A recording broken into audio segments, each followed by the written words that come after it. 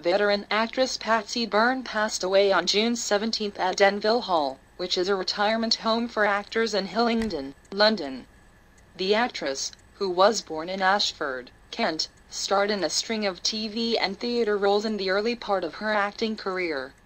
However, she will always be best remembered for her Blackadder role, with the clueless but loyal Nursie, becoming one of the most loved characters of the 1986 series. Blackadder's Facebook page was among those paying tribute to the actress, whose death comes less than a few weeks after Rick Mayall, who just so happened to have played Lord Flashheart in the series, also passed away.